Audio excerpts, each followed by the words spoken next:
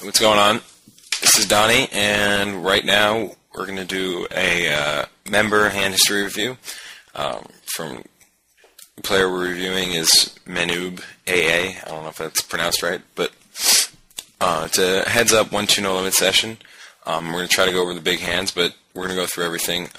Hopefully the small hands we'll get through pretty quickly, so we can make sure we put enough time into the really big significant hands. So I'm just going to get it started right here.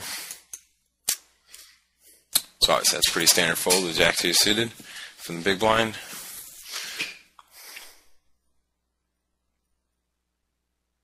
Once again, pretty standard. That's C-bet. Pretty much so far everything's good.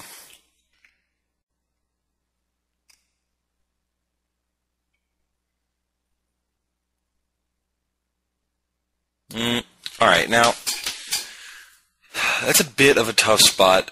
I mean, that's really right on the border of whether you should be calling or not. With 9-10 diamonds, with 100 big blinds, I think overall, I do think it's a call. But I'm not going to really criticize somebody for making that fold, especially when you don't know your opponent that well. Especially also because it's lower stakes, it's 1-2, so quite often the players you're playing against really don't re-raise light. So you're almost always going to be up against big hand. So with that said, I think it's reasonable, but I probably would call.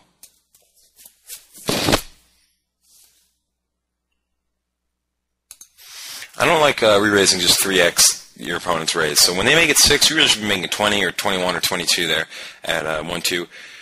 Making it 18 gives them basically good odds to call with far too many hands. Sets up a sort of reverse implied odds situation for yourself. You really want to charge them a bit more to be calling there, especially because they have the natural advantage there being in position. You definitely want to make them pay a little bit more to be calling there, and it's just they can call profitably with far too many hands when you make it only 18.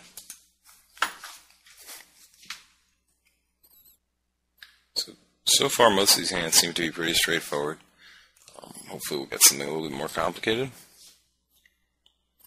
Now, obviously that's a fold with the 2-3 suited. I'm not going to really say anything beyond that about that hand, but just, I think it's pretty reasonable to start off a session early on with maybe a 4-bet in that sort of spot.